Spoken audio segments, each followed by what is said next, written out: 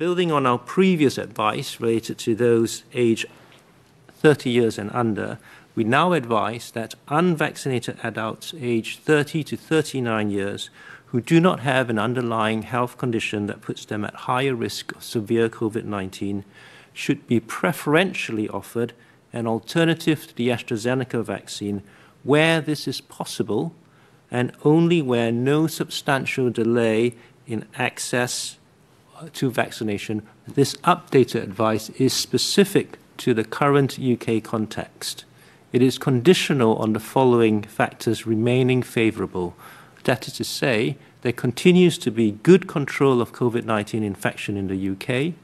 There is good availability of alternatives to the AstraZeneca vaccine, and there is strong vaccine rollout.